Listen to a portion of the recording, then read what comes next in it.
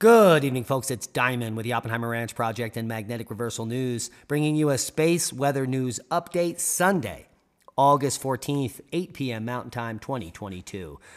A plasma filament has ejected from the sun, creating a coronal mass ejection that could be, well, is subhalo, and that means it's headed towards us.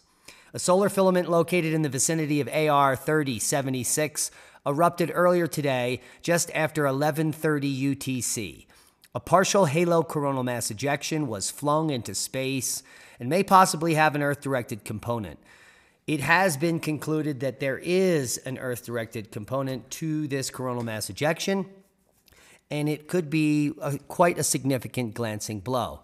Not because of the size of it, it was a moderate CME, but the fact that it is coinciding also with a coronal hole stream. Now we have the eruption in multiple wavelengths. You want to focus your eye right on here as we go into the 14th. And you'll see it erupt right in this region. There it is. There's the filament. There's building, and there it pops off.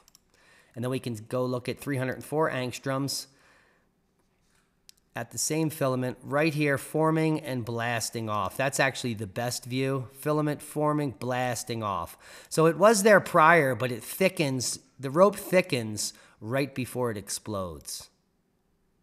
You can see it's blasting off a little to the right, but when you come over to LASCO C2 and C3 here, and we'll just step this through here for you, you're gonna see the halo component here. Keep a close eye down there. And you can see this rings all the way around the shock wave. And once it's covering half of that disk, it's coming this way. So first there was a small CME that popped off in the south here. And we can see that as I step it through. Small CME coming off the south. Then right around 1442 on this monitor here, you can see that filament blasting out in all directions. So we have a coronal mass ejection headed our way, and it is modeled here to arrive sometime on the 17th, late on the 17th into the 18th.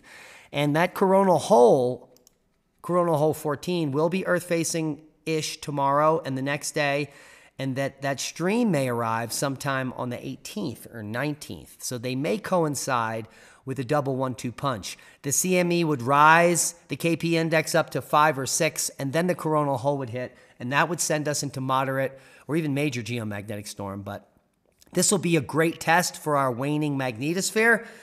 This 1-2 punch is kind of what we're looking for to see how the Earth responds.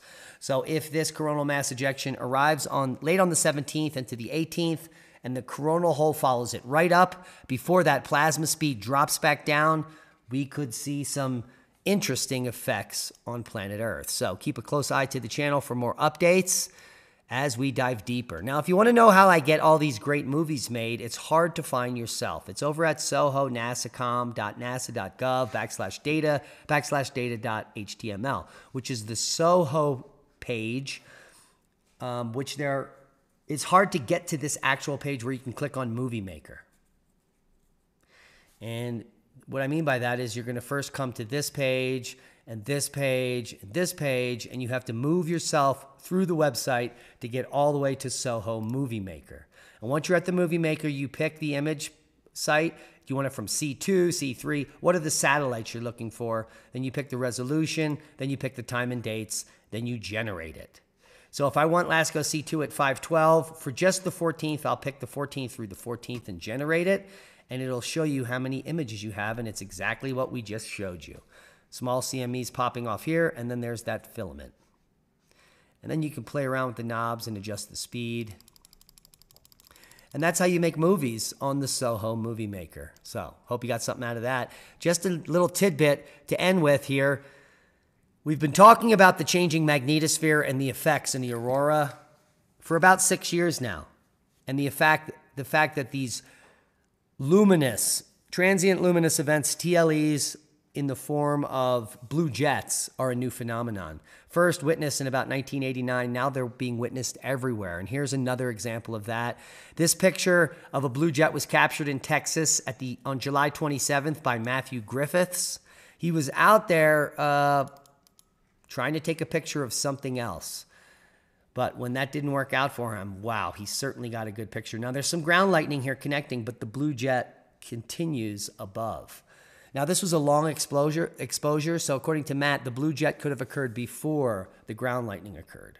It's anyone's guess, but more transient luminous events, more blue jets, sign of the times. And that's a boom to knowledge. If you have any questions, I'll be happy to answer them. Just put them below.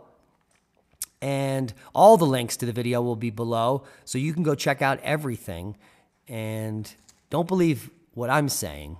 Do your own homework. Subscribe to the channel if you haven't. Share this with like-minded people. And tune in for the fireworks on the 17th and the 18th as a coronal mass ejection, well, is coming to Earth at the same time a coronal hole will meet us. 1-2 punch. That, well, that's a space weather boom. Be safe. We love you.